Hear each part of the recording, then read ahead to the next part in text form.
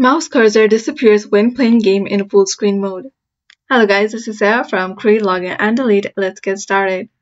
So first, go ahead and open your control panel, and you can do that by typing it in the search bar here.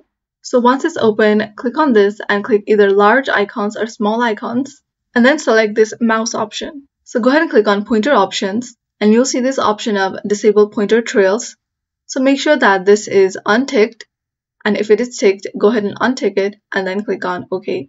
So the next thing you can do is go to your settings, and you can do that by clicking on this window icon and clicking on this setting icon here. So go ahead and click on System and make sure you are on Display. So come under the Scale and Layout and then make sure that yours is in the recommended right here.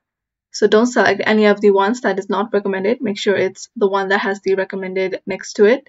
And it can be different depending on your PC. So the next thing you can do is right click on your game and then go to Properties. So go ahead and click on Compatibility and then just take this run this program in compatibility mode for, and you can select which windows. So next thing you can do is run the game in a lower screen resolution, and you can tick this option here. And another thing you can do is click on this Run Compatibility Troubleshooter to find out what isn't working correctly on this version of Windows. So this is how to fix mouse cursor disappearing when playing games in full screen mode. Thanks for watching till the end, and don't forget to like, share, and subscribe.